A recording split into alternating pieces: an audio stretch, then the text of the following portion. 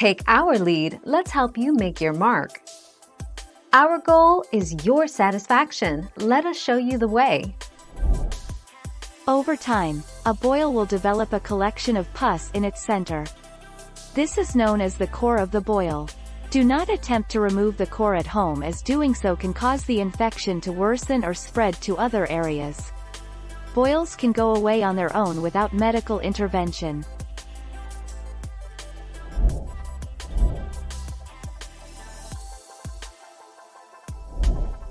Take our lead.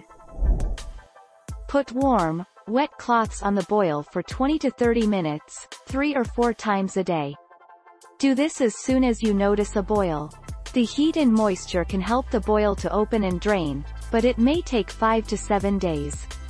A warm compress or waterproof heating pad placed over a damp towel may also help.